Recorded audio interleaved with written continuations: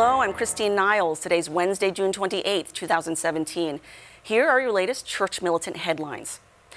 A CNN producer is revealing its Russia narrative has little basis. Project Veritas released an undercover video Monday showing producer John Bonifield admitting CNN has no proof for its stories claiming collusion between the Trump administration and Russia. Then why is CNN constantly like, Russia this, Russia that? Because it's ratings. Because it's ratings? Our ratings are incredible right now.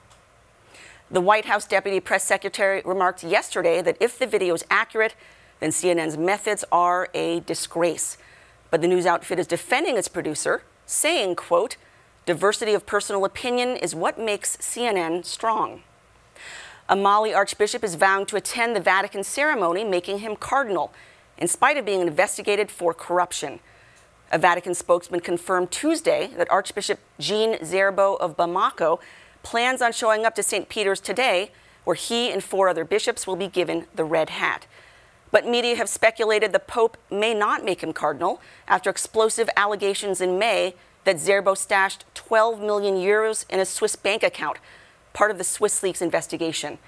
Today, the Vatican confirmed it would go ahead with the ceremony as planned. Ireland is gearing up for its biggest pro-life event of the year. On July 1st, the All-Ireland Rally for Life is expecting 50,000 to march in support of the unborn through the streets of Dublin. Organizers are determined to make a large showing owing to the recently elected openly gay Prime Minister and the liberal media's agenda to push for wider abortion access. The rally also features disabled speakers to showcase that a life with disabilities is worth living. Islamic militants in the Philippines have destroyed a Catholic chapel and desecrated consecrated hosts. The town of Malagakit in southern Philippines was stormed by 300 Islamic forces on June 21st, who invaded a church and smashed religious icons. The Cardinal of Cotabato condemned the attack as a, quote, wicked desecration and urged the faithful to pray for peace.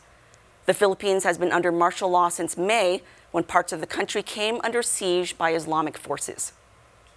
The parents of a gravely ill 10-month-old boy in the UK have lost their final appeal to save their son's life.